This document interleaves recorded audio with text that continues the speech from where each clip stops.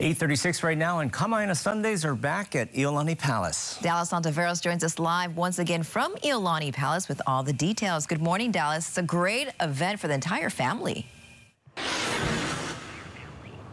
Oh, good morning, Christine Ross. I'm so excited about this weekend. If you want some more details as to what is happening here at Iolani Palace, you could just keep watching Wake Up Today throughout this week to get those details, but also visit our website at Pt.2.com where you can gather more information. But we have all the information right here with our friend Anuhea Kane Ali'i, who is the Director of Learning Engagement here at Iolani Palace. Let me tell you, she is like one of the best people here to give you the history and really the insight of Iolani Palace, because during the whole commercial break, I was just launching so many questions and questions and questions. But you get that all day when you get either residents or even visitors from around the world. Yes, definitely. Non-stop questions, even off the clock too. I'm getting questions, people approaching me and sharing about their family genealogy, what ali'i that they're related to. And I love people sharing their family history with me. And I know this could be a really long answer, but what makes you so proud and passionate about your culture?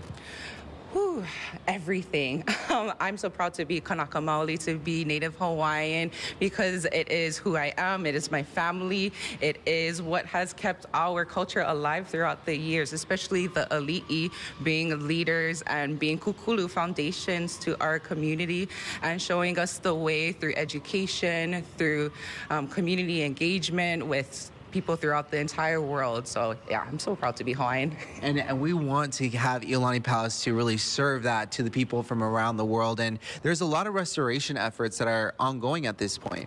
Yes, we're in the process of getting our roof fixed. We are revamping our basement galleries as well. The palace is so beautiful, but it still needs a lot of tender love and care. And I was curious about this. I asked you did this during the commercial break. Are there still pieces that are missing from Iolani Palace? And how's that journey like, finding those pieces to really rebuild the palace in a way? Yes, the Friends of Iolani Palace, we're in a continued effort finding artifacts to bring them back home to Hawaii, to the palace. We ask people when they visit the palace perhaps to look at furniture that has King Kalakaua monogram on it. It's 2Ks, they're back to one another. And when you come to take a tour, then you can see the furniture and artifacts that we have, and maybe you'll find similar ones out in the world, maybe even at Goodwill and Savers. We found a few artifacts from there. Oh my gosh, that is crazy. I mean, so you're saying that sometimes you'll just go on a Goodwill trip and maybe you could find something that belongs to Iolani Palace? Yes, you can. We have one of our curators, Jim Bartel. He had found a chair at the Goodwill, and he actually got the price to be brought down because it was a little damaged. So you never know when you're going to find a piece of the palace anywhere in the world. Oh, wow. That's a trip right there. That blows my mind. But you know what? In less than 30 minutes, you're going to have a bunch of students come in, explore Iolani Palace. Is it going to be their first time?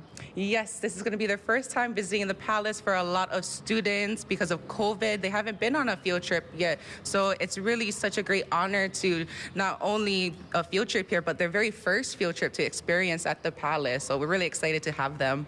Oh, that's amazing. I mean, their reactions, I bet, are priceless. I mean, you feed off them just as they're feeding off of you when it comes to sharing that culture, that history. So thank you so much for just joining us here on Take Two. We'd love to have you on again. Yes, mahalo. Thank you so much for having me. Hope to see everyone at Kamaaina Sunday from 9 to 3 here at the Palace. And make sure to bring your state ID, right? Yes, bring your state ID, bring a chair, bring a blanket to sit on, lots of water and sunscreen. There we go. And food vendors will be here too. So many delicious foods, so support local. And if you want some more details about Kamaaina Sundays here at Iolani Palace and all the great things that are happening that we've covered as well here on KH12, you can visit our website at KH12.com.